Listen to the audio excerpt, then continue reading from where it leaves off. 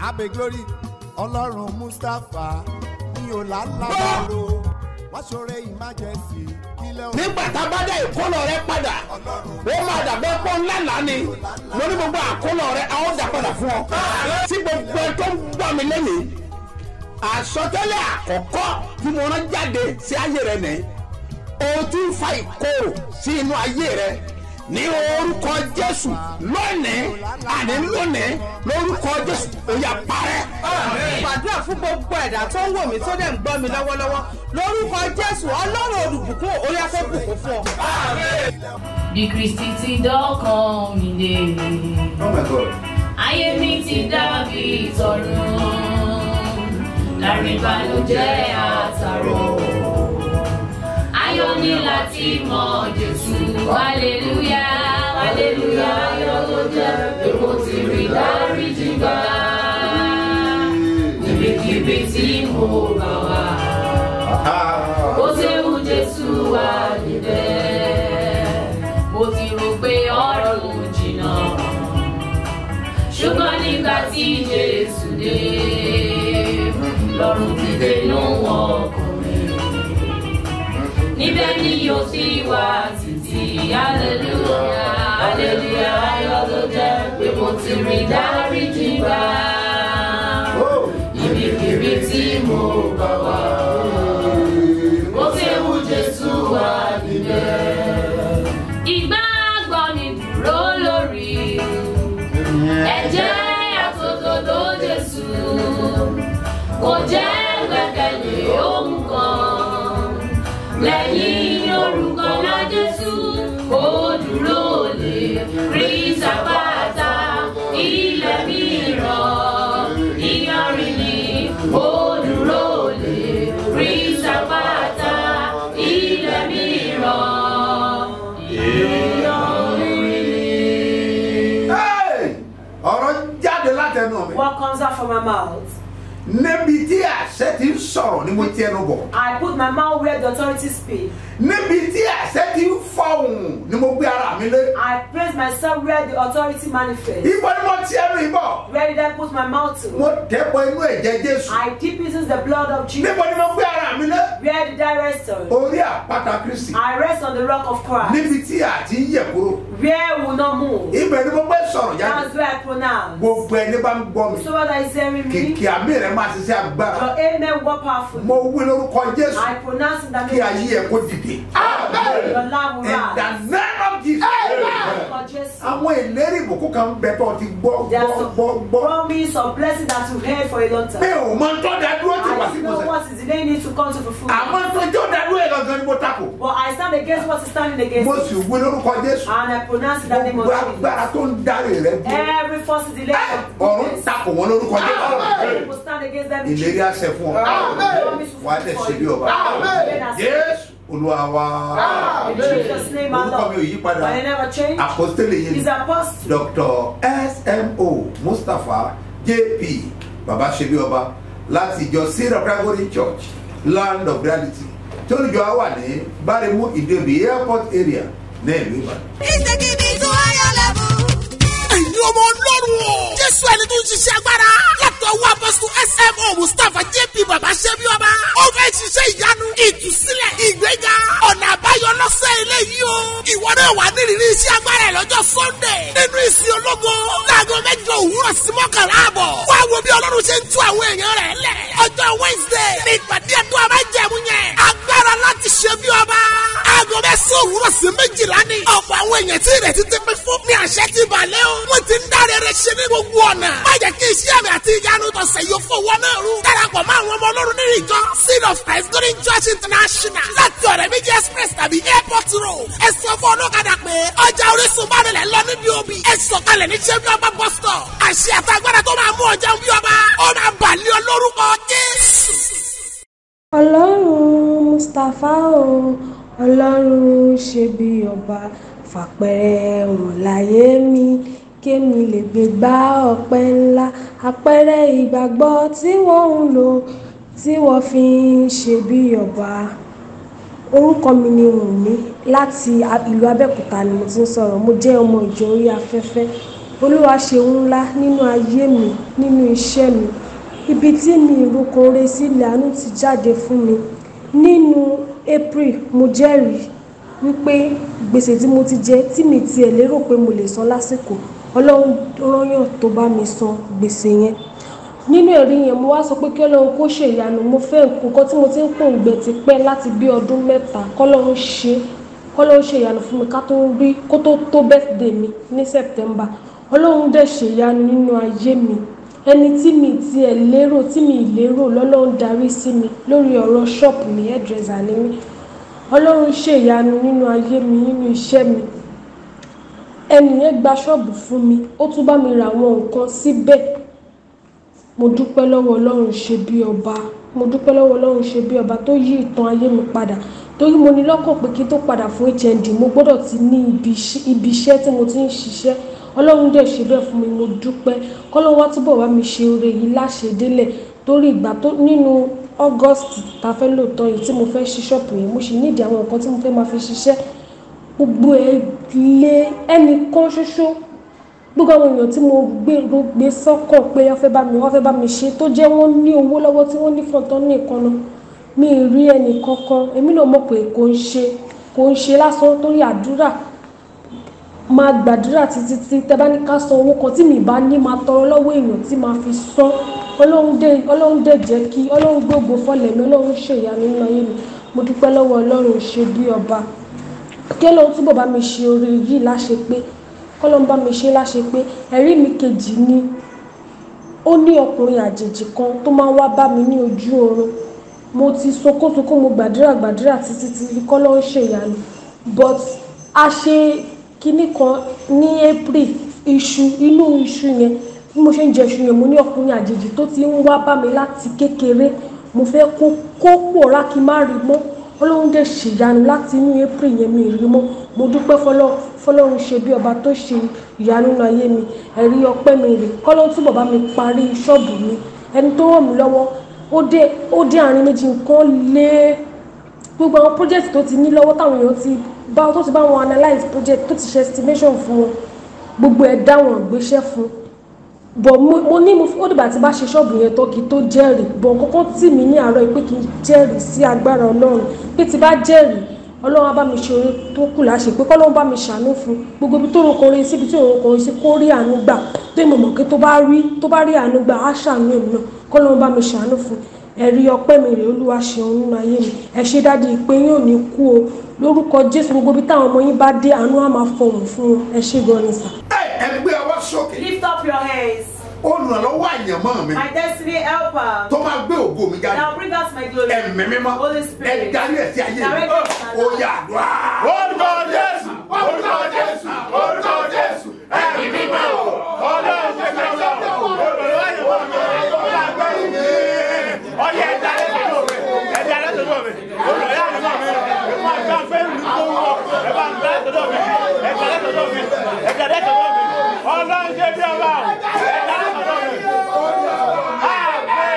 Àbújá ọmọ ìjọ yìí ní mí lórí afẹ́fẹ́. Mo fẹ́ dúpẹ́ lọ́wọ́ Ọlọ́run bàbá ṣe bí ọba.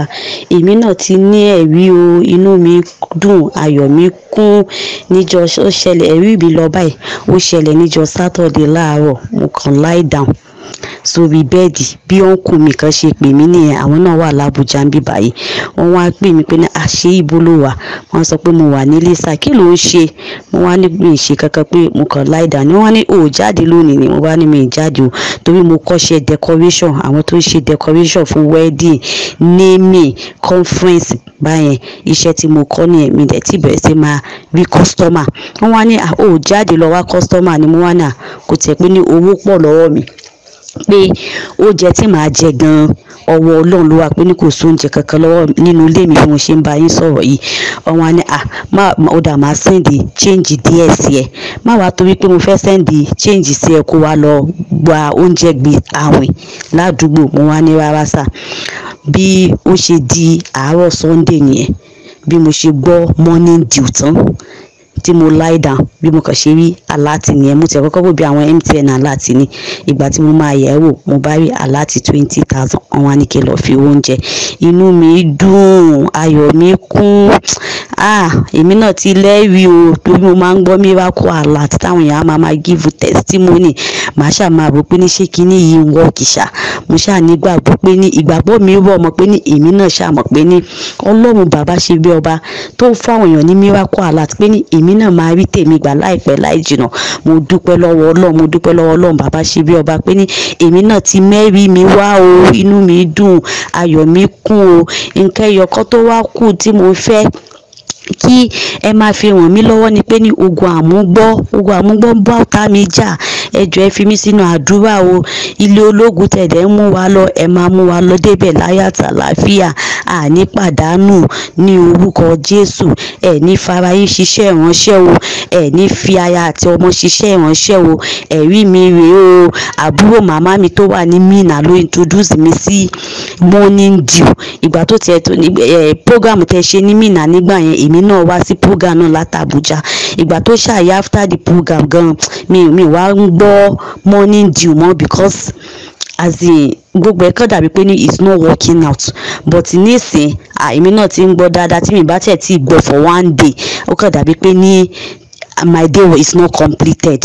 But mo dúpẹ́ lọ́wọ́ Ọlọ́run pé ní èmi náà ti lẹ́rìí. Ẹ jọ̀ọ́ ẹ máa gbàdúrà fún mi, ẹ fàdúrà ràn mí lọ́wọ́.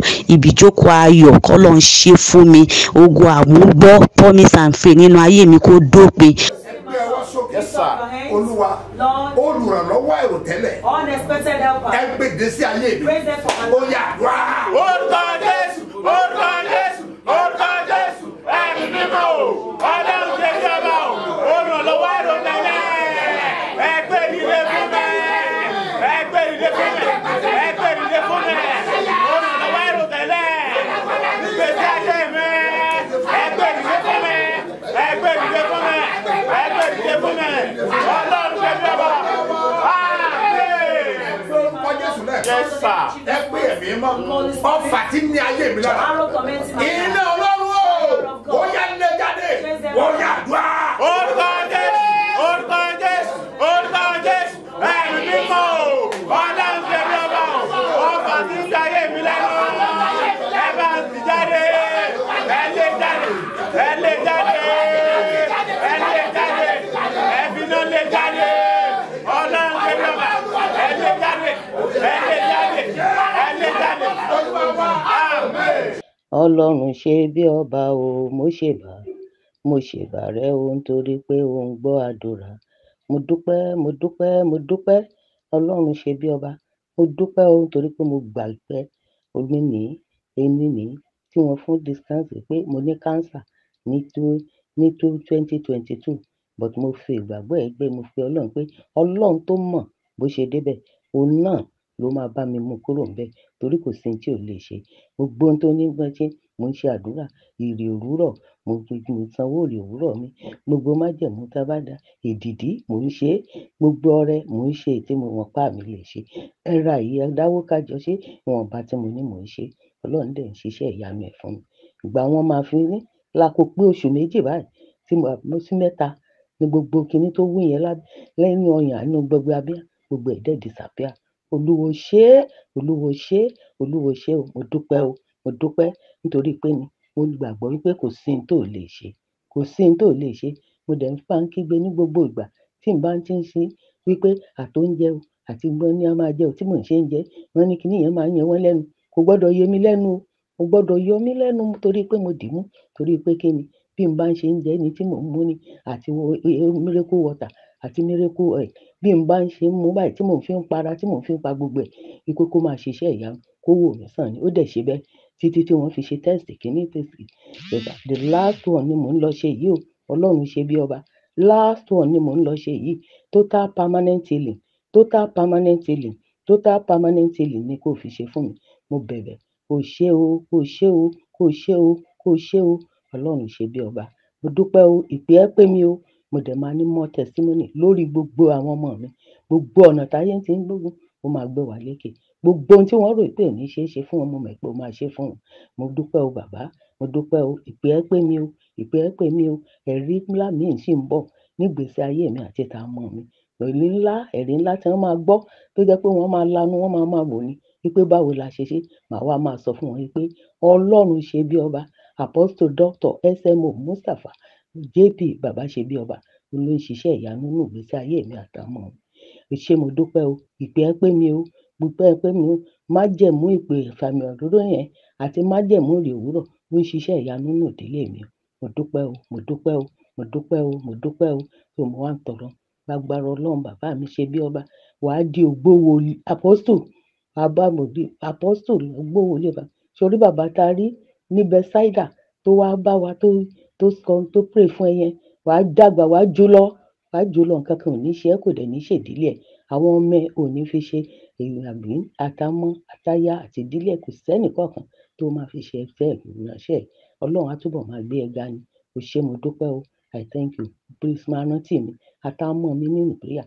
Èyí tó ń wọ́ ọmọ àwọn méjèèjì bá mi pèsè ọmọ alálùbáríkà fún wọn. Mo ní ìgbàgbọ́ pásìkò wọn ti tó ni, a dẹ̀ máa ṣe fún wọn. Àwọn tí iṣẹ́ wọn lé ìbá mi fà díẹ̀ dìde, kí iṣẹ́ ẹ̀ máa lọ síwájú kó máa tún rí ṣe, kí wọ́n fi máa kẹ́ mi, kí wọ́n máa bùkún mi, kí èmi náà bá mi bí wọ́n ṣe ń pín, tí wọ́n ń rí jẹ, tí wọ́n ń rí mu, káwọn náà máa lọ síwájú, kí wọ́n máa ní lọ síwájú, wọn máa ní ìgbéga. Máa rántí mi nínú àdúrà o. Àṣé o, mo dúpẹ́ o. Jesus' name alone. Àṣẹ rèé o. This authority. Bó bá lè sàmì. You can say amen. Bí Olúwa ti ń bẹ. As the Lord liveth. Tí ẹ̀mí rẹ̀ wà. And his spirit lives. Lẹ́yìn iwájú Olúwa. Before the Lord. Ẹni tí èmi dúró. One of my steps. Ayé rẹ̀ máa dìde. In the name of Jesus. Amen. Ẹ bá wà Facebook. You're on Facebook. Ẹ máa tápù àmì. You type amen. Ẹ máa tápù àmì. Type amen. Kẹ́ ẹ̀ dẹ̀ share program. And share the program. Ẹ gbọ́ mi sà. This is. Lórúkọ Jésù. Ayé rẹ̀ á dìde. Amen. Mo ti ṣe announcement yìí lánàá. I made the announcement Mo ṣe ń yesterday. jẹta. I did it yesterday. Mo tún ṣe léde. I'll still make it today. Ẹ̀yin ọmọ Ọlọ́run. Children of God. Ọlọ́run bẹ̀yìn. I beg you in the name of God. Sẹ́ẹ̀rí ẹ lọ sí orí Facebook yìí. Go to Facebook.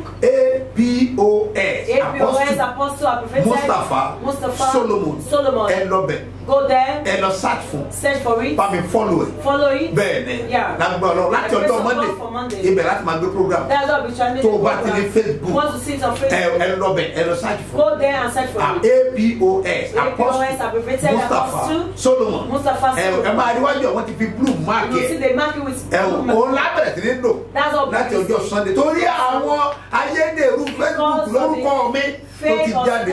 Tábẹ̀rẹ̀ sí ń gbòòrò. Ó mà ṣe o. Mo gbàdúrà. Gbogbo ẹ̀yin tẹ̀ gbọ́ mi. Lórúkọ Jésù. Ayé rẹ̀ á dìde.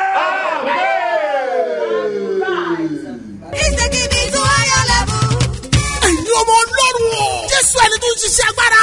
Látọ̀ wá Apostle SMO Mustapha JP Babasebioba. Ó fẹ́ ṣiṣẹ́ ìyanu, ìtúsílẹ̀, ìgbéga, ọ̀nà àbáyọ lọ́sẹ̀ eléyìí o. Ìwọ náà wà nírìírí iṣẹ́ agbára ẹ̀ lọ́jọ́ Sunday. Nínú ìsìn ológo.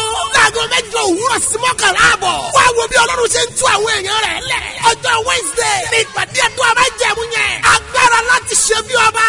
Aago 9 òwúrọ̀ sí 12 ní. Ọ̀pọ̀ àwọn èèyàn tí ìrètí ti pín fún ní àṣẹ ti balẹ̀ o. Wọ́n ti ń dáre rẹ̀ ṣe ní gbogbo ọ̀nà. Má jẹ́ kí iṣẹ́ àmì àti ìyanu tọ̀sẹ̀ yóò fowó náà rú. Darapọ̀ mọ́ àwọn ọmọ Ọlọ́run nínú ìjọ Seed of Christ Golden Church International. Láti ọ̀rẹ́ méjì express tàbí airport road. Ẹ sọ fún ọlọ́kadà pé ọjà Orísun bá rẹ̀ lọ níbi òbí. Ẹ sọ̀kalẹ̀ ní ṣẹ́bí ọba bus stop. Àṣẹ àtàgbàdà tó máa mú ọjà bí ọba. Ó máa bàlẹ́ ọ lórúkọ Jésù. Bàbá mi ọ̀run wáyé. My Father of heaven and earth. Ìpìlẹ̀ tí gbogbo ayé dúró lé lórí. The foundation of heads. Agbára tí tẹrú tọmọ ń wá kí. The power that both man and slave seek. Ògbìgbà tí ń gba láìmẹ́. The Savior. Ẹ̀yin náà nìkan náà. You are the one. Tí ẹ yí padà ní láíláí. That you never change. Tí ẹ ò délé yí padà. And you can never change. Ó gbàdúrà lórúkọ rẹ. I pray in your name. Tó ní agbára. That is so powerful. Tó ní ẹ̀rù. That is tremble. Gbogbo ẹ tó bá gbàgbọ́ pẹ̀lú mi. Whosoever that believe with me. Èmi sọ tẹ́lẹ̀ sáyé. I prophesy to you. Story tó ń sọ tí ò tẹ́ Ọlọ́run. That story you are saying that is not Ọ̀run change ẹ̀ pátápátá. Ọ̀run yí padà. In the name of Jesus. Sọ pé ayé mi fọ̀hún. Ayé mi fọ̀hún. Ẹni tó fà pàdé. The one you will meet. Táyé rẹ̀ á fi fọ̀hún. That will make your life to manifest. Jáde kó lọ pàdé ẹ̀. Go out and meet them. In the name of Jesus. Lórúkọ Jésù. Wà á dẹ̀ ṣe bí ọba. Reign as Kẹ́ king. gbàdúrà fún gbogbo ọlọ́jọ́ ìbí. Let me pray for all the brothers and the wedding people anniversary. celebrating their wedding Bí mo ti ń anniversary. sọ̀rọ̀ lọ́wọ́lọ́wọ́. As I'm talking right away, Bẹ́ẹ̀ ni ọ̀run ayọ̀ yín sí. the heaven of your joy will open. Ọ̀run ẹ̀rí rẹ̀ sí. The heaven of your testimony open. Sínú ayé rẹ̀ àti ìgbéyàwó In rẹ̀. your love and your marriage. Lọ́dà ni lónìí. Today and today. Ọlọ́run dá olóhùn wáyé. God will answer In you the joyfully. name of Jesus. Lórúkọ Wà á dẹ̀ Jésù. ṣe bí ọba. Reign as king. Gbogbo ẹ̀ tẹ́ ṣe kayọ̀ lónìí. All of you, the thing Ayọ̀ nínú ayé yín. joy in your Kò ní life. ní pẹ̀kun. Will never be Ẹ̀yin diminished. tẹ́ ń kẹ́lẹ̀kùn ayọ̀ Those of lọ́wọ́lọ́wọ́. you knocking at the door of joy. Ọlọ́run mi ṣílẹ̀kùn ayọ̀. God will open door of joy. Wà á mẹ́rin ẹ̀ wá. Bring your testimony. Wà á dẹ̀ ṣe bí ọba. And reign as Ẹ king. gbọ́ mi sà. Gizi sir. Ìlú Òṣogbo Oshobo. múra ńlẹ̀. Get prepared. Màá tún dé àná yẹn lé o. That yesterday was Ó powerful. lè sùtẹ́ wájú òní. You see today Ó máa lé yàtọ̀. will be great. Bẹ́ẹ̀ ni. Yes. A máa pàdé ní Dada Estate. We will meet in Dada Estate. Gbogbo ibi o bá wà lóṣogbo. Wherever you may be in Oshobo, Ikiru, Máa bọ̀ wá. come. Láti Ìré. From Ẹ Ire, máa bọ̀. come. Kájọ pàdé ní àṣálẹ́. Let's assemble Ó máa tonight. lé. It will be great. Mo máa fún gbogbo ẹjọ́ bá wà bẹ́ẹ̀ lónìí. I will give everybody that is there Màá fún ẹ today. lọ́sẹ̀ I will give you a soul. Bẹ́ẹ̀ ni. Yes. Àwọn èèyàn ti ń sẹ̀rí níkẹjà. People have been testifying at Ikeja. Ohun tí Olúwa ṣe. What the Lord has Lẹ́yìn done. program ibẹ̀. Ẹ gbọ́ mi After sà. the program, listen, Ẹ gbọ́ mi sir. sà. Listen. Ní òní yìí. Today Ó máa ní agbára. will be powerful. Èyí sọ àdírẹ́sì lẹ́kùnrẹ́rẹ́. I will tell you full details of the Láti jọ address pàdé. where we meet. Program náà ń lọ lọ́rin. There is ongoing program Ẹ at kú múra ń Ilorin. lọ́rin. Happy preparation at Ilorin. Wòlíì dé tán. Prophets attend. Ó máa ní agbára. Be great. Yíbá nùjọ́ ní In the name Fàfọ́kà. of Jesus. Ní Rwanda In the Adìkẹ̀dá. mighty name of Lórúkọ Jesus. Jésù. In the name of Ayé rẹ̀ á dìde. Mercy Land. Mercy Ní Land. ìlú Èkó. In Lagos. Ẹ máa múra lẹ̀. Get prepared. Bẹ́ẹ̀ ni. Yes. À pàdéjọ́ Friday. We'll meet on Friday. Jùmí náà yí ká. In the name of Lórí Jesus. àpò náà yí ká In the náà mighty name ká. of Jesus. Mẹ́dùkà báyà. In the name of Jesus. Gbogbo ẹ tó gbọ́ mi lónìí. Everyone that is hearing me Àsọtẹ́lẹ̀ today, lélẹ́yìn. this prophecy. Bọ́ bá gbàgbọ́ ni o. If you believe, Mo dúró mi ò dá dúró. I stand not Mo alone. sọ̀rọ̀ mi ò dá sọ̀rọ̀. I speak not Mo alone. wọnú májẹ̀mú ìpè. I move with covenant of Mo promise. sọ fún ọ pé I declare to you ayé rẹ̀ á fọ́. In the name of Jesus. Tó bá ti di on the 22. On the 22, Èmi èrè Sàgám. I'll be in À Shagam. ń wà ń bẹ̀ títí di on the We'll be 26. there till on the Ó máa ní 26. agbára. It will be Ṣé powerful. jíde ò lọ ni? You guys not go. Jìnnàyà ọ̀rọ̀bì náà jẹ́ sànà. Wùláwù nàtẹ̀yìn. Lórúkọ Jésù.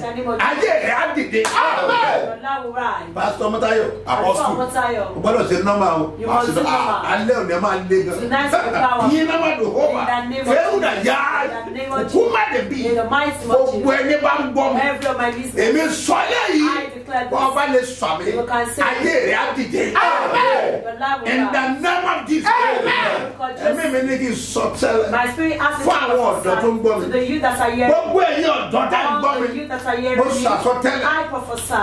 Kò dá kí ìran máa pẹ́ kó tó ṣẹ. He is not good for vision to tarry. Ẹ̀yin ọ̀dọ́ yìí o. Youth. Kíákíá ni ìrànwájú rẹ̀ á wá sí ìbùsẹ̀. Vision In will the come. name of Jesus. As in days. Deuteronomy sọ̀rọ̀ kan. Deuteronomy says Chapter something. 15 verse 6. Ó sọ̀rọ̀ kan tó ní It agbára. says something powerful. Sọ̀rọ̀ pé èèyàn máa ń gbọ́ lè tí ò ní ti sẹ́. You know that we hear prophecy and we Tó bá don't fẹ́ understand. mọ̀, If you lọ want bí to- dádì mi nílùú wa. Ask my father in my Á sọ hometown. fún ọ. He will tell you. Dádì mi gbọ́ ìran My father had the láti vision 1960 láti 1957. since 1957. 57 mo bọ̀ máa wà 1957. 57 ni wọ́n ti 1957. gbọ́ ìran. He has had the vision. Ìran yẹn ti bẹ̀rẹ̀ sí í ṣẹ. And it just come to Like a meeting 4 years ago. Ìbàbí ọdún mẹ́rin mẹ́ta sẹ́yìn. Yes. Tí ìdèrè bá pẹ́kọ̀ dáa. If prophecy Tí ò bá jẹ́ tó lọ́kàn. tarry, if not the one that have a son, Ọ̀dà kí lè rí ọmọ pẹ́. it's not good for prophecy Deuteronomy. delayed. Ó ṣèlérí kan. Deuteronomy says Chapter something. 15 Oríkà verse ìfìlógún 6. ẹsẹ̀ Ẹ ka kẹfà. ìlérí ẹ̀ jáde. Read the promise. nítorí pé olúwa ọlọ́run rẹ yóò kù sí fún ọ. Ìwọ lọ́lọ́run bá sọ̀rọ̀. God is talking to you. Bíbélì ló kọ́. His Bible narrative. Nítorí pé Olúwa Ọlọ́run rẹ For the Lord yóò thy kù God fún ọ will at what bless you. age? Ní ọdún wo? Kọjá orí síbẹ̀. He did not write the age. Rẹ́mà. Kò sọ́jọ́ orí bẹ́ẹ̀. Age is not written there. So nígbà tí ò rẹ̀ tí lọ́jọ́ orí. When the age is not that Ṣé time, dáàbì mi máa ní ìlérí ọ̀sẹ̀ ni? we might only say the promise and not Ọpẹ́ ilé. is tarrying. Ìjọ tó tẹ̀ bọ́ ìlérí yẹn wọ́n sọ èjì ẹ̀. And they did not say the age the day he heard the Wọ́n sọ promise. pé iye éèjì báyìí ló They did tó. not say your Kí lè ní ó joy tó sẹ̀? before the promise to be fulfilled. Ìlọrin ẹ̀ mọ̀ kú múra wò You ní. learn the preparation of the apostolic Wednesday. station Wednesday Àti Thursday. and Thursday. Àwa lọ. We'll be at the ẹ kú múra unity room láti pàdé. We'll meet at unity room. èèyàn gbọ́dọ̀ miss àwọn program One must not miss all the program. wòlíì máa ń ṣe ìbẹ̀wò ni. Prophet will do a prophetic visitation. bẹ́ẹ̀ni. Yes. Òṣogbo máa ṣe program di Friday. Òṣogbo will do that program till Friday. Ìlọrin máa ṣe di Friday. Ìlọrin also will do. méjèèjì dé kò sí ẹ̀kan tuntun. Both come at the same time. ìlú ẹ̀ dẹ́nu ìbùkún. You are blessed. Nínà Mùsáyà. In the name of Jesus. Glory sáré bìbí. In the mighty name of Jesus. Ló kọ Jésù. Ayé rẹ̀ máa jíde. Your love will rise. Bàbá ní kí n ṣe kankan. Baba asked you to do something. Lẹ́jọ́ Sunday mo announce. On Sunday I announced it. Ní Babasebioba lọ́la. That Babasebioba tomorrow. Pé I give away my wa. We will give out. A fún 20,000 fún èèyàn ogún. 20,000 naira for 20 people. Yes. Ní ìsìn ọ̀la. In tomorrow's service. Orí ló máa bá yẹn sí. Is your God that will help you. Bá a ṣe ṣe kìíní yẹn yóò jà How wọ́n we are going to do yẹn. it will surprise people. Ẹni tá a mọ̀ ní yóò kú bẹ́ẹ̀. Unknown people will be benefiting. Ẹni tí ò wá yóò yí bẹ́ẹ̀. The person that have not come before will benefit. Ẹni tí wọ́n sọ̀tún yóò yí bẹ́ẹ̀. The church come, they will benefit Lọ́wọ́ from orí this ni. member. It depends on your. Yàrá mú náà yẹ kẹ́. In the name of Kí Jesus. ló dé tí ìlérí ń pẹ́? What has the promise so Kí time? ni máa ń dá ìlérí dúró? What was delaying the Iṣẹ́ tí mo promise? fẹ́ ṣe lónìí nìyẹn. That's what Simon I want Gbogbo to èyí tí do. ìlérí yìí ti pẹ́. All of Ẹ the get promise have ready. been tied. Àṣẹ máa tẹnu mi jáde. Authority will release Rúbi my náà yà á. In the name of Làkúnní mi Jesus, gbòòrà. the mighty name of Mo wú Jesus. lórúkọ Olúwa. I pronounce Ìlérí that jẹ́ ó máa wá sí ìmọ̀sán.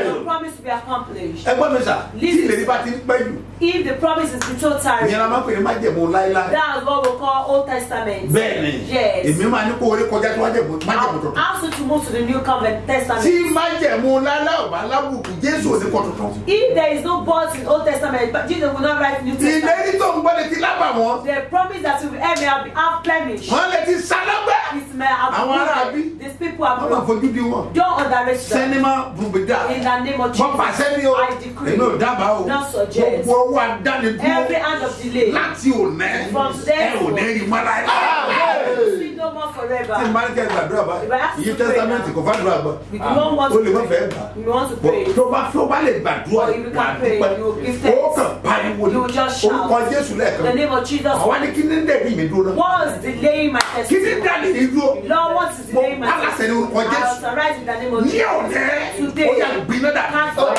Ẹ̀sọ́ dà dúrà. Orúkọ Jésù, orúkọ Jésù, orúkọ Jésù, ẹ̀mí mọ̀, Babasebioba o. Ìlérí mi dúró, ọ̀yà gbiná, gbiná dànù, gbiná, gbiná, gbiná, gbiná, Babasebioba o. Ìlérí mi dúró, àmín. Mo máa ṣiṣẹ́ kan lọ́la. I will do an assignment Ní tomorrow. ìpàdé Babasebioba. A program part to Ìjọ tó bá ká lára yẹn orí. Ó ti wọ́n náà lónìí. That to see is in the spirit. Ìjọ bá ká lára yẹn máa ń Whatever pèsè that ìjọ you ni. will pray very well. Ntẹ́yìn ó jẹ láyé ṣe pàtàkì. What to become a life very Ó ní important. àwọn tó bá wà lóṣogbo lálẹ́ That's why the people in Osogbo Lálẹ́. tonight. tí wọn ò bá wá síbẹ̀. If they didn't come, bẹ́ẹ̀ wọn ti gbọ́n wòlíì. maybe they've not heard the voice of the prophet. kò sí sí ẹ kó lè There's dájú. nothing that can delay your stop. o nílò kó fojú kan wòlíì You báyìí. need to serve the prophet. bẹ́ẹ̀ni. Yes. ìgbà tí ọmọbìnrin yẹn rí wòlíì ni àṣẹ kọjá sáyé. If when that woman saw the prophet, that the ìgbà prophet yẹn ní ìsọyà tó gbẹ. that was where that issue was at times you need to see your prophet. ìgbà mìíràn o nílò láti rí wòlíì rẹ. at times you need to touch your prophet. ìgbà mìíràn o nílò láti fọwọ́ kan wòlíì at rẹ. times you need to be anointed. ìgbà mìíràn o nílò ìfàmì òróró by your yẹn prophet. láti ọwọ́ wòlíì kò rẹ. sáyè bá yàn nàná yẹn ni. there is no time I will expatiate it. tó bá jẹ́ pé sọ́ọ̀lù kan lọ́dọ̀ sọ́dọ̀ samuel tá a dúró lé lọ yẹn yóò kàn padà sílé lásán ni. if it's that Saul just went to somewhere and he was not anointed on his head, we just go home empty-handed. ẹ̀rọ wòlíì sẹ́ńtì òní. They will send prophet to whom he has not seen before. In the name of Jesus. ẹnìkan máa ń gbọ́ mi o. Somebody is hearing me. bọ́ ọ bá lè sọ mi. You can say amen. àṣẹjáde ló wù. Authority call them with torí àkọ́pẹ́ because this òórùn ọ̀rọ̀ rẹ̀ jáde. except for his ó word mú wọn lára dá. and he lets them. gbogbo agbára tó dá ọdún Every yẹn force delay you. láti òní lọ From today ó ní ìmọ̀ láyé. See no more forever. woman yẹn ní òun ti ń wọ́ ọmọ tipẹ́tipẹ́. That woman said shall be childless. ó ní wọ́n sọ fún un pé lọ rí She was wòlíì. told that go and see the prophet. àmọ́ yẹn wòlíì He said, sọ̀tún. a lot of prophet that shall sing. ó ní àlọ́ pé ọlọ́ọ̀ni ṣe bí ọba yìí You can't torí see pé the because ìgbà tó ń náà wọ́n ọmọ fọ́dún mẹ́jọ òun bẹ̀ ló ń lọ when kọ́dà she òun was ráyè àti for 8 years, they have time to òun sing. wá lọ sí pẹpẹ níbi tó ti mínísítà òun wá yíra bẹ̀. Went to the altar Oh, and push rolled me on it. Do not miss that moment. ló bá sáré wá. He ran quickly. ìgbà tó wá dé náà When she ọlọ́run tó ṣe God, as God we have ó tún bọ́ sí ìjọ tí ò lè rí wòlíì. felt in the day she could not see the prophet. Ó ní wọ́n ti kọ́ òun. She said they've told Ó lóun bá lọ kọ́kọ́ òun bá She yíra just lọ went to bá the yíra altar. She told me yesterday. Ó ní dárí. She said that day. Ó ní òun lọ hospital lánàá. That she went to the hospital Ó yesterday. ní oyún olótílé lóṣù márùn-ún. That she had 5 months pregnancy. Ó ní dókítà tó ń gbé méjì ló wà náà. That she's Bọ̀ kò mọ̀ bóyá akọni àbí don't know whether it's male or female. Ó tà sí pé méjì ló wà. But it's twin. Wọ́n á bí pé ìwé ni sọ mọ́. Answer which one is not child. Ìwọ́n dàpọ̀ mọ́. Do you know a male? Ẹ gbọ́ mi sà. Listen to me, sir. Àwọn obìnrin bí ọkùnrin wà. A woman like a man and Ẹni gàlá ṣe é. in the name of Jesus. Gbogbo èyí tẹ̀ ń gbọ́ mi. All of you that are Owó hearing tó me. dá ìlérí dúró. What is the day you are Òpin dé bá. Ezekiel chapter 34. Ìwé Ìsíkẹ́lì. Verse 25. Ezekiel. Ìwé Ìsíkẹ́lì. 34. Verse 25. Orí kẹrìnlélọ́gbọ̀n. Kí ló wí? Èmi ò sì bá wọn dá májẹ̀mú àlàáfíà. Sẹ́gbọ́n sà. Do you hear me? O nílò májẹ̀mú àlàáfíà. You need covenant of peace. Bíbélì sọ bẹ́ẹ̀, ó ní èmi ó bá ọ dá májẹ̀mú àlàáfíà. A covenant Tó of o ní peace. dààmú mọ́ That you láyé. will not suffer again. Tó o bá lówó lọ́wọ́ kò sá You làáfíà. don't have money, you are not O you don't lọ́kọ have kò peace. sá You don't làáfíà. have husband, no peace. O bímọ àgbọ̀lọ́ tí Your làáfíà. child is when you see the Òun peace. lọ́wọ́ máa rò lóhùn. That's what we thinking in the Ìṣòro midnight. ó lè mú dìmáìdì. Problem can give you sorrowful heart. Bẹ́ẹ̀ni. Yes. Ó wọ ẹlòmí ẹ̀ka wọ́n mọ̀tàbọ̀ lẹ́jú mọ̀yàn. Don't Ẹlòmí frown ẹ̀ka at ó ti di people. wounded lion. The people have become wounded lions. Kọ̀kẹ́dé sọ̀rọ̀ sí. You are just stuck at Yóò them. kàn fìrora mọ́ ọ ni. They will just Wọ́n run náà at ṣé lè tó jà báyìí. So does Ó this tó not jà. be for you? Yes. Ọkùnrin tó wọlé àárọ̀ bàtó ń lọ ẹ̀kíra dáadáa bàtó wọlé in lálẹ́. the morning peacefully when Wọ́n á he lè kú came wọlé. back, he now find his Ìgboro face. ti rí. He's receiving outside. Yes. Ìgboro ní. He's outside. Ẹ̀yáyáyá kùnrin náà yìí. Jesus Christ. Gbogbo ẹ̀dá yẹn tó ń gbọ́ mi. Every man that is Mo hearing sọ̀rọ̀ bí wòlíì. I speak as prophet. Bọ́ọ̀ bá lè sọ̀ mẹ́. You can say Ló kọ in Jésù. the name of Jesus. Ogun ayé rẹ̀ wọlé. The master of your life is buried. Ẹ kàwé fún mi. Read further. Májẹ̀mú Covenant àlàáfíà. of peace. Olóhùn bọ̀dà. Yes. Èmi ò sì jẹ́ kí àwọn ẹranko búburú dásẹ̀ ní ilẹ̀ náà. Ọmọ tó pè náà kò Do you búburú. know what they call evil beasts? Bẹ́ẹ̀ni, ogun ni. It's battle. Àwọn ogun tí ń jà láyé àwọn ogun battle wẹ́wẹ́wẹ́ raging in your life, just little gbogbo battles. àwọn ó mọ̀ pé ẹni tí ò lóyún ó mọ̀ pé The kòkòrò. one that does not conceive is lọ́kàwé Go and read it. wà á lẹ́sọ̀dún náà chapter 23 verse 25 and 26 ni ó mú àrùn kúrò lára I will take obìnrin kan away yóò sicknesses sẹ́nu and bẹ́ẹ̀ ni women yóò will not be yàgò barren and not lẹ́yìn ìgbà tó mú àrùn kúrò lára after taking away disease from them. gba àwọn kòkòrò búburú wọn yẹn All kòkòrò those kéékèèké diseases tí bá tó ra jàrá jẹ devourer. àgbàdo burúkú They are wasted. àwọn ẹranko wọn ó All the wound lé wọn said kúrò they will ẹgbẹ́ ọwọ́ sókè Lift up ẹ your pariwo You shout. gbogbo ẹ̀yìn ẹranko búburú ayé Every mi evil beast in my ẹ life. parẹ́ Be raised. òun fẹ́rẹ̀ bẹ́ẹ̀ You said so. gbogbo ẹ̀yìn ẹranko búburú Every evil beast. ẹranko búburú ayé mi Ẹranko búburú ayé mi. ẹ parẹ́ Ẹ parẹ́. Listen, sir. Listen, sir. mo fẹ́ bless àwọn tí ó lọ sí ìrànṣẹ́. I want to bless the supporter of this ministry. ẹ wà gbómi kalẹ̀. You now put your water. mo fẹ́ gbàdúrà. I want to pray. a gbọ́dọ̀ tún májẹ̀mú yẹn dá. We must renew that covenant. omi yẹn ẹ máa pè lómi májẹ̀mú. Is that water we call covenant water? májẹ̀mú pẹ̀lú Ọlọ́run. Covenant water with God. ẹ gbómi yẹn sílẹ̀. Get the Mo fẹ́ water ṣẹ́ ready. lórí. I want to work on it. àwọn tí ń ṣiṣẹ́ yìí. These people that tí do wọ́n this, jẹ́ kó function. that they make it láti ṣe ní ẹ̀yẹ tẹ̀ ń dá owó rẹ̀. is the people that Bí ọrẹ make the májẹ̀mú. offering, your covenant bí offering, kásánà mẹ́wàá. to pay tithes, bí kátà wòlíì lọ to raise the rẹ̀. prophet. òun là ń kó ṣiṣẹ́ Olúwa. That's what we use for the gospel. a fi ṣe fàájì We rà. are not using it for enjoyment. no. Right, ìlú right, àdẹ́sẹ̀ right. rí return. That's why you see a seed from God. mo bless gbogbo ẹ̀ tẹ́ ń bless iṣẹ́. I bless all the supporters. Ọlọ́run mi á bless ayé. Amen. My God, that book ṣé ẹ tí ò lọ́wọ́ tí ò lẹ́sẹ̀. the one that doesn't have hand and feet. tán lọ fún ní ọwọ́ They give àtẹsẹ̀. them artificial hand and feet. gbogbo ọwọ́ tí ò jẹ́ kí wọn náà rówó ọwọ́ Every hand that ẹ̀ hinder you not to get money. ẹsẹ̀ rẹ tó fi jẹ́ kó rákòrò yẹn. The feet they make you to crawl. Ọlọ́run ti túnṣe owó God has owó amended bẹ̀rẹ̀ it. sí ní Not call it fò. again. To fly. nígbàlí aráàlú In the name of gbogbo Jesus. èyí tẹ̀ ń sọ́pọ̀tì All sẹ́ the supporters of this ministry. gbogbo èyí tẹ̀ ń dúró ti sẹ́yìn Tẹ́ ìránṣẹ́ ìlọ́wọ́. ẹ̀yin tẹ̀ san ọ̀rẹ́ májèmú You that are paying their covenant offering. tẹ̀ ń sẹ́ ìdámẹ́wàá You are paying your tithe. àtẹ̀tẹ̀ ń gbàdúrà ẹ̀kọ́ And you are praying wọ́n secretly. gbàdúrà lórúkọ I Jésù pray that kí ayé rẹ kó dìde. ẹ̀jẹ̀ tọ́jú omi ẹtí náà Please keep your water. ẹnìkan dárí Somebody mo said fẹ́ tayín lọ́rẹ̀ I lónìí want to bless you today. mo fẹ́ kán tún májèmú yìí I want that covenant to be renewed. Mo fẹ́ tayín lọ́rẹ̀. I want to bless you. ìta lọ́rẹ̀ ò dìgbà tó bá tóbi Blessings not when us is me. ọ̀rẹ́ lápè His offering. gbogbo tó bá lè yẹn máa fi ń ta òbí Whatever you use, have you bless the prophet with it. wòlíì tèmi èyí tó dájú tó máa My ń own kówó prophet is kékeré not something that will say something is tó o bá wrong. ti ṣe ni With ọlọ́run whatever ní you àkókò do. fún ọ And my God will bless ju you ètò òṣèlú greatly than more than what ọ̀nà you bá náà do. sílẹ̀ Write that bí táwọn èèyàn account máa ń san sí. where people usually pay to. 30 32 67 02 85 Mustapha Solomon Moses ló máa gbé jáde ní Fort Bank èkejì 101 5298-950. Seed of Christ Golden Church. Ma gbé jáde ní Zenith Bank. Ẹ tẹ́wọ́ síwájú báyìí. Stretch your hands forward. Ọwọ́ rẹ yẹn ni mo wí pé. I declare to your hands Ó máa di ọwọ́ ìbùkún. be a blessing. Bá tọ́jú omi yẹn. Keep that water. I'm coming. Ẹ̀yin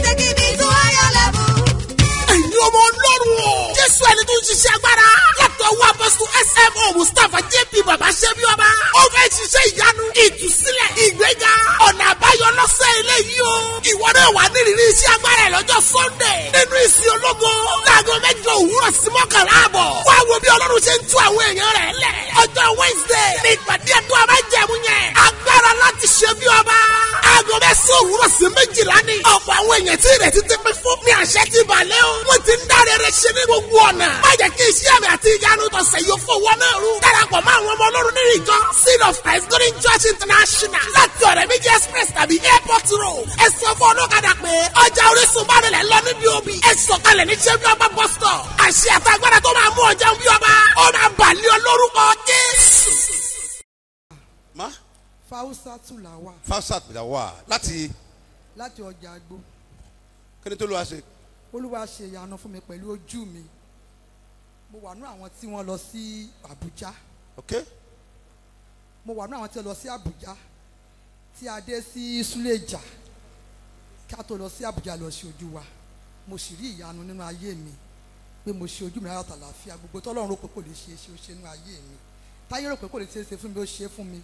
Mo kúrò lẹ́ni tá ń wọlé ta ló kù ta ló ń bọ̀. Mo dúpẹ́ ní ọ̀dọ̀ Ọlọ́run. Ọ̀pọ̀lọpọ̀ nǹkan ni ìpèníjà ojú ti gbà lọ́wọ́ mi tí mo ti ní àpàní pẹ̀lú ìṣubú. Ṣé ẹ rí náà dáadáa mọ́ gbà yẹn?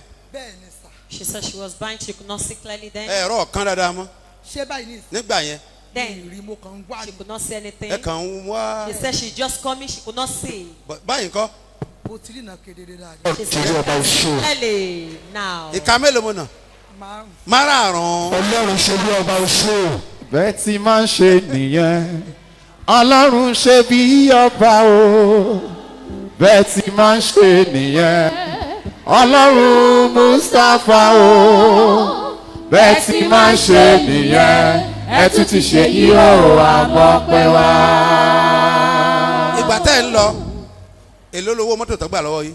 Mo gba nǹkan lọ́wọ́ wa o. Lọ́fẹ̀ẹ́. Wọ́n àgbówó mọ́tò. Oúnjẹ ńkọ́? Ọba fìdí. Àǹjẹ́ àǹtẹ̀rùn bí kámọ́kùn bẹ̀ gan mo ní Súlẹ̀jà ló ṣe rí. Lọ́fẹ̀ẹ́ bàbá fún wa. Bàbá ṣe bí ọba ṣó. Thank you, Babasebioba. So, ibi tá ti celebration, wọ́n àgbówó náà. Mo gba nǹkan kan They o. did not collect any money. Oh my God. Ọlọ́run mi o. Máa gbọ́ báyìí. Listen to that. Àní tó o bá sọ̀kò sọ́jà. If you throw a stone Ara alẹ́ ẹni ní to the ń bá. marketplace, Mi rò pé mo rí mọ́ sí wa. I've never seen her as I'm looking at So, her. àsọmọ sílẹ̀ ká gbé church. So not knowing that how much Kan wà tó ní ìpèníjà. they have challenges of high. Let me tell you. Jẹ́ kí n sọ fún ẹ. Pẹ̀lú àdúrà àti àpẹẹrẹ gbàgbọ́. With prayer and your cataract lè kúrò mbẹ́. That cataract will leave. Ó dẹ̀ lè mọ̀ kú o. Yeah. Ó lè mọ̀ kú o. It may not leave. Jésù Kristi tó ní tọ́lọ̀ dá fún miracle Bíbélì wípé ìgbà tó lọ sí ìlú ara ẹ̀. He said when he went to his Ó town, ní kò sì lè fi gbogbo agbára ṣiṣẹ́ yìí. he could not labor with all the strength. It is not everybody that will heal. Kò ń ṣe gbogbo ènìyàn With lámà prayers. wòsàn pẹ̀lú àdúrà. Some will heal by medical. A máa wo àwọn mìíràn sàn nípa ètò ìlera. Wọ́n máa tàn mí ò tàn yàn jẹ. I don't deceive people.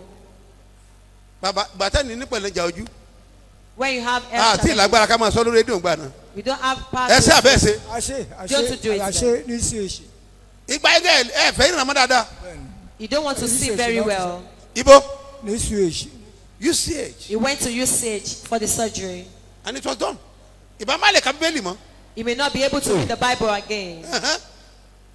Ṣé bàbá yẹn gbàdúrà ni? If it's prayer. But now you can see the woman. Ṣùgbọ́n a lè rí arábìnrin yìí báyìí. Ó lè rìn. She can walk. Bàbá kan wà nbẹ, ó ní ojú kan ló ṣe tẹ́lẹ̀ o. There was a man, he's only one eye. Ìkejì ò ríran mọ́ rárá. Even the second one is blind. After the operation. Lẹ́yìn. Ó ní ìyẹn wá ríran kedere, àṣekejì ò tẹ̀ ríran wọn ọmọ kókò ríran dáadáa. Not knowing that the second one too could not see clearly. Mo gbàdúrà ogun tó ṣiṣẹ́ kò I ní pray gbérí the mọ́. battle that's conquered will not rise. Ìrànlọ́wọ́ wá dìde fáyé Help yìí. will rise for your life. bẹ́ẹ̀ ni yóò rí jésù olúwa wa. In Jesus' name. She wants to testify to the goodness of God for God of this commission using our family. mo rán àṣẹjáde o. I send for the authority. gbogbo ẹ tó ń gbọ́ mi. Whosoever that is hearing me. má jẹ̀mú ọ̀tún. The new covenant. tó máa fún ọ ní ẹ̀rí la. I'll give you great testimony. lórúkọ jésù. In the name of Jesus. ọlọ́run tó dá ọ sáyé. o gbọ́ ọ̀dà má jẹ̀mú náà. He make new covenant with you. ayé rẹ̀ á fọ́. Your life will manifest. wà á dẹ̀ ṣe bí ọba. Rain as king. tọ́jú omi ẹ̀ mọ̀ bọ̀. Keep your water coming. agbára ọlọ́run fẹ́ sọ̀kalẹ̀. The power of God wants to mo gbàdúrà lórúkọ I jésù. pray in the name of Jesus. ẹ̀rí rẹ̀ dájú. Testimony wà á ní is testimony. Very. lágbára ọlọ́run. By the grace of God. ní àṣálẹ́ òní. Tonight. ó máa ní agbára. látàgọ́ mẹ́rin. From 4 p.m. ní ìlú Òṣogbo. At Òṣogbo. ṣùgbọ́n láti pàdé. Where will we meet? Adétòrò street. Adétòrò street. ní ẹgbẹ́ Adétòrò complex. Beside Adétòrò complex. bẹ́ẹ̀ni lẹ́yìn Èjìgbò garage. At the back of Ejigbo garage. Dada estate. Dada estate. ní Òṣogbo. At Òṣogbo. Òmù rárá. It's not far. débẹ̀ kó mọ̀ kọ́nà bẹ́ẹ̀ sọ. Go there and know that God is on Zion. wá gbogbo tẹ́ pèlè sí àpótẹ́. Come and see what they call the house of apostles. o nílò ọwọ́ Ọlọ́run náà You need yẹ. the end of God in your life. láti aago mẹ́rin. From 4 ó máa p.m. ní agbára to the grace. títí di aago mẹ́fà. Till 6:30. bí Olúwa ti ń bẹ tí ẹ̀mí rẹ̀ wá níwájú Olúwa tí ẹ̀mí rẹ̀ ayé rẹ̀ máa fọ́. ayé rẹ̀ máa fọ́. ayé rẹ̀ máa fọ́. ẹnìkan sọ pé Somebody said, dáàdi ìbọn àdírẹ́sì lọ. Daddy, where's your Ìlọrin address? bẹ́ẹ̀ni Queen's Hall ní Queen's Hall. lẹ́gbẹ̀ẹ́ bíríìjì tó wà Unity Road Beside yẹn Unity Road Bridge. lẹ́gbẹ̀ẹ́ Captain Cook Beside Captain Cook. opposite Aroma yẹn Opposite Aroma. ní Unity Road. At Unity Road. ọmọ àní ẹgbọ́n mi sà Yes, ṣé Olúwa ló rán mi ní The Lord has sent me. màá dẹ̀ jẹ́ iṣẹ́ And how would deliver the tí Olúwa rán message mi that the Lord has sent me? ẹnìkan ní dáàdi Somebody said, Daddy. ní Kẹjà At ó ní Ikeja. gbogbo ọ̀sẹ̀ yìí olówó ọ̀sẹ̀ That received the all that little all. olùsọ àjẹ́ ọ̀rá yìí That just open it. olùbá lọ wẹ̀ He bathed with it.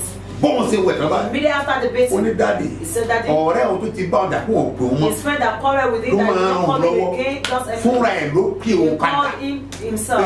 òun kàn rántí ẹ̀ ni That he just remember it. send your account number I can't ní èmi sọ ètò I ìfiránṣẹ́ will not say that. àmọ́ mo sọ tẹ́lẹ̀ gbogbo èyí tẹ́ ẹ fi gbàgbọ́ tẹ́ ẹ fi mú lórí rédíò lórúkọ wà ní testimony in the name of Jesus wà á dẹ̀ ṣe bí ọba ẹ tọ́jú àpẹẹrẹ àbọ̀ Keep your symbol of faith. ayé ti bẹ̀ nílẹ̀ ọ̀dà òǹtàn ẹ̀wà ògùn rẹ̀ pé ọ̀pẹ máa bọ̀ wọlé wọlé wọlé nísinsìnyí ẹ̀wà ògùn rẹ̀ pé ọ̀pẹ máa bọ̀.